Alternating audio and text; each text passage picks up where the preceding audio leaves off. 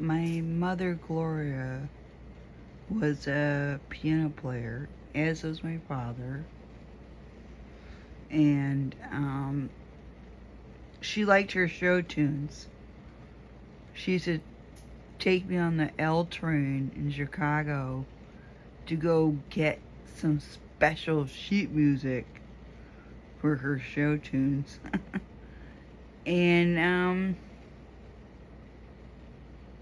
then she wrote some songs, and I had them on a cassette tape, and I passed it on to a musician who I guess is retired now and lost it, and I really regret that. But she had written one Christmas song, because she was a huge fan of, like, say, Judy Garland and Mickey Rooney and all those musicals, and we used to sit and watch Meet Me in St. Louis, or a lot of the old musicals together.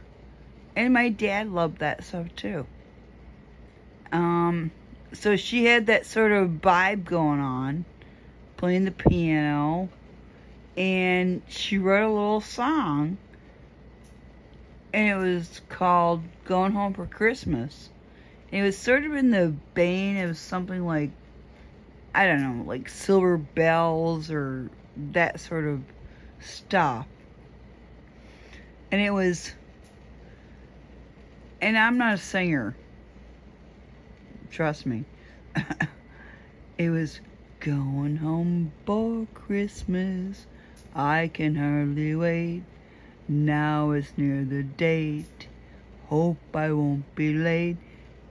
Being home this season means so much to me. Sorry. For it's Christmas time, people laughing in the new fallen snow. People la la la la. Being home this season means so much to me. For it's Christmas time. And that was my mom. She wrote many songs. She wrote songs about rainbows and butterflies and, you know, don't you know, to have a rainbow, first there must be rain, and a butterfly won't reach the sky until he tries and tries again. There are many things worth sharing. It just takes a little caring and a little minute of your day. And that was my mom.